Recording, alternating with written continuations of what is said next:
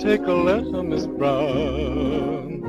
It is strictly confidential and may prove influential with someone so essential to my schemes that I'm afraid to breathe her name.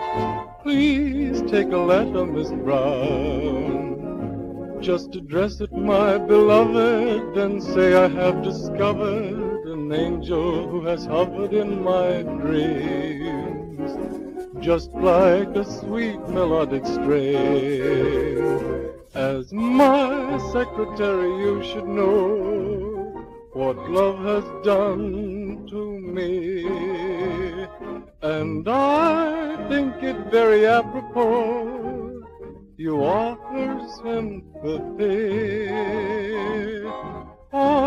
Why you're crying, Miss Brown? Is it love you are expressing? Then, sweetheart, I'm confessing it's you I was addressing from the start. So please take this letter and my heart